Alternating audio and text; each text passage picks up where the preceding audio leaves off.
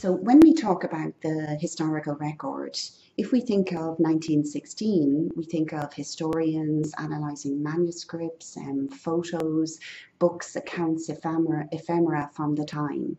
But what about 2016? How are historians and analysts going to understand and interpret our contemporary history?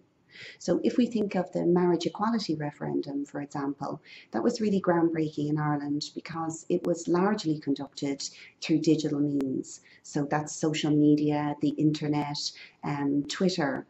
So how will we make sure that that historical record, as it exists now, will still be there for historians in the future? How are we representing the Ireland of today for 100 years in the future?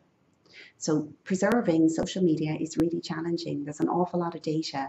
There are some organisations that work on this. We have the Internet Archive, Saving the Internet, the Digital Repository of Ireland, the National Library of Ireland.